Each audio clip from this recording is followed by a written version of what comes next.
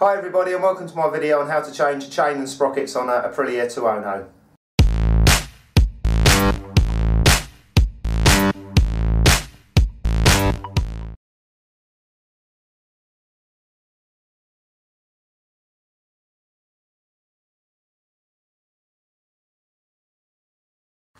Today we're going to be changing the chain and sprockets on this Tuono. It's an Aprilia Tuono 13 plate. Just a couple of basic words about safety, and I'm sorry if I'm telling you how to suck eggs, but it's important. If you're using a paddock stand, which we will be in a minute, and also a ramp, just be careful that the bike can't fall. You want to sort of make sure it's secure and it can't fall over, because that will really ruin your day on your bike if it falls over. Secondly, regarding the chain, don't ever be tempted to rotate the wheel and stick your finger in near the sprocket. I know this is basic stuff, but people have done it, I don't know why. And never ever under any circumstances run the bike up and put it in first gear and put your fingers anywhere near the chain, because that will ruin your day and ruin your hand and be very painful, I should imagine. The first job we need to do is take off the front cover and undo the front sprocket nut, which may be very tight. So we're going to put the bike in first gear and see how tight it is. It's 3 8mm bolts.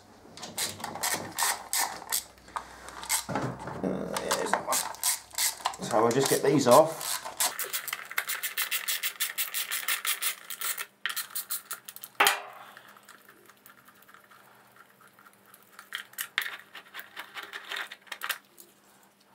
This bottom one is a little awkward, but I don't think you need to remove the gear shifter.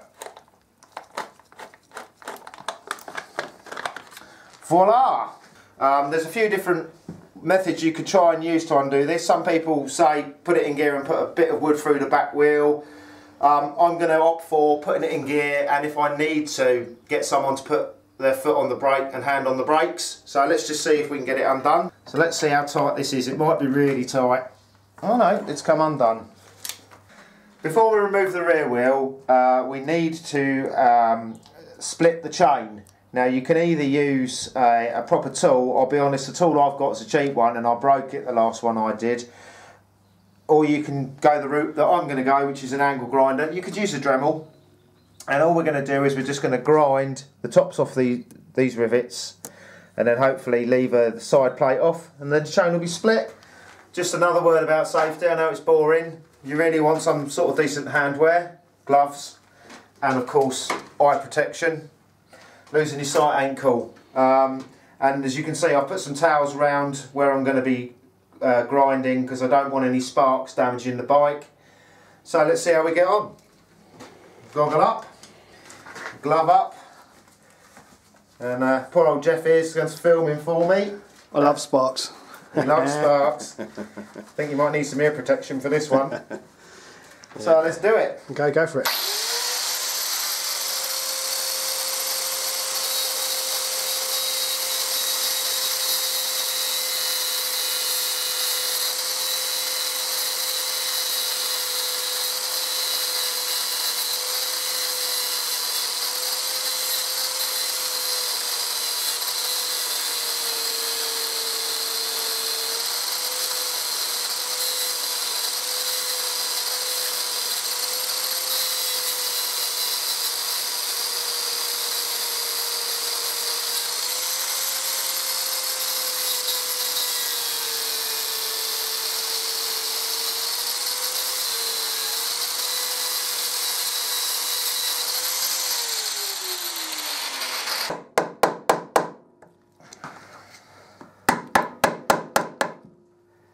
I think she's going slowly. Yeah, you can see it starting to. Yep, you've got it, mate. That's the top one gone. Oh yes. So now hopefully we should be able to just pull that out like that. Look at that. Having ground off that link and getting it off, we can now pull the chain out. So I'll just I've got it in gear still. Might have in gear still. Yeah, that's it. Just pull it out nice and gently. That's the chain out. There we go. One old chain. what we've got here is the caliper carrier. I think it will stay where it is, but just in case, because this bike's got ABS and the sensors are really expensive, it's only one 7mm bolt that holds it on. I'm just going to, as a precaution, take this out and tuck it out the way, just in case. He says, let's go down, there we go. And just tuck that up round there. So now we need to undo the back wheel. 32mm, should be fairly tight, so let's see. Oh, there we go.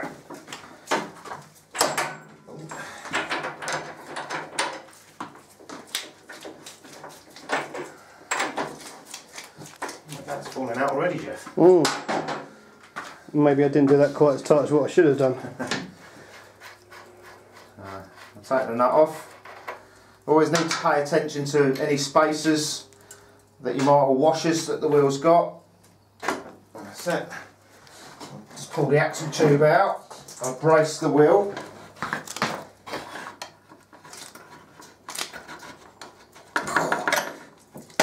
And then we just need to slide the wheel out the caliper. Great. There we go, that's the back wheel out. I'm going to fully remove the front sprocket, and as you can see on this bike, you've got like a washer with a little domed bit there and then just a flat washer, so that's how that fits.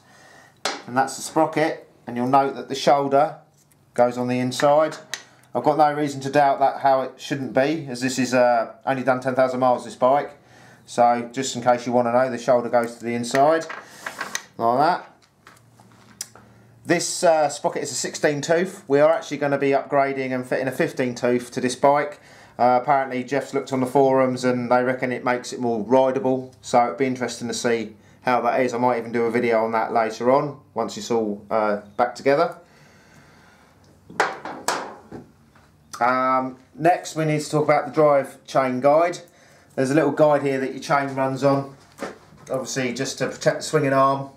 So you just need to check for any wear on that, and this one is actually in good condition. I will clean that up before we refit the chain and sprockets back to the bike. Obviously if this was worn down, this bit in the middle, you would change it. Just going to remove the sprocket from the rear wheel. It's on a cush drive, and all we need to do, it might be a little tight, just wiggle it, just pull it out, and as you can see, that just sits in those vibrating rubbers. It's also a good idea while you've got it off just to check the condition of the cush rubbers. These actually look in very good nick. So now what we're going to need to do, I'm going to put this sprocket in the vise because we need to take this plate off here. So what we need to do is we need to remove the sprocket off this sprocket carrier. Just to show you, on the back, these lugs that locate in the cush rubbers, there is actually a 10mm Allen key, because these are, when you undo these nuts, these will spin. I haven't actually got a 10mm Allen key with me here today, so what I've had to do is improvise. So what I've got is a 10mm headed nut, and I've put 2 nuts on it, and that will, it should enable me just to hold that enough. So if you ever get stuck, you can sort of do something like that. And then you need a 17mm socket. Hopefully, if I pop that in there, hold that like that. Yeah, I don't know if you can just come over, Jeff, so we can just, yeah, see, put that in there, and then because I've locked those 2 nuts together, perfect. Clever tip. So we'll just undo those, and then we can pop that in there.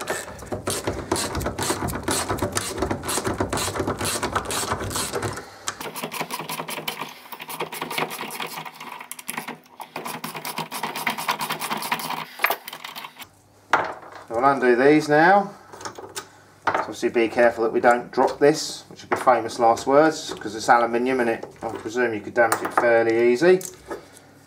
There we go, that's just sprocket carrier. So it's just got a flange there that sits on your sprocket. So that's the old sprocket removed. It's 42 teeth. We've gone for the same 42 teeth. Jeff's gone for a Rempful. This is aluminium, it's a lot lighter. As you can see, the original sprocket is steel, and the new one aluminium, and I'll tell you the difference is quite amazing. So we're going to clamp that in the vise. Just going to use a towel just to protect the sprocket. Don't want to damage it if I can help it.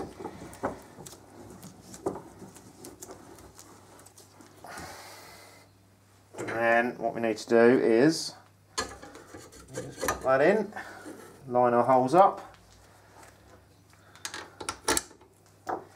Now these nuts that hold this on, according to the Aprilia service manual, they could be used for up to 3 sprocket changes, and as this bike's a low mileage bike, there's no reason to suggest that it's had more than 3 sprocket changes. I think that would be a real problem if it had in its short life. And believe it or not, there's also a special order for doing these bolts up on this one there. So what we're going to do is just run these bolts up a little bit, just snug them up a bit. I'm not going to do them fully tight, I'm just going to nip them up and then I'll show you the order.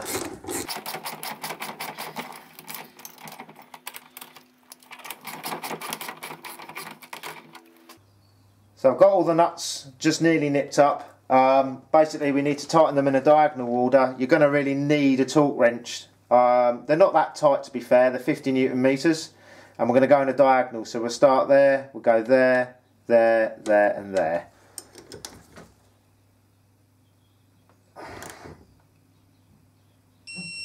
There's one. So we're going to go that one now.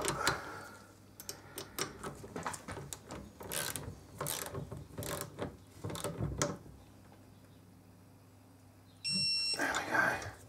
Does it vibrate as well, that? Yeah. See the light's going from orange to green at that wrench. Let me come around this side. There we go. Hold on. Yeah, that's one.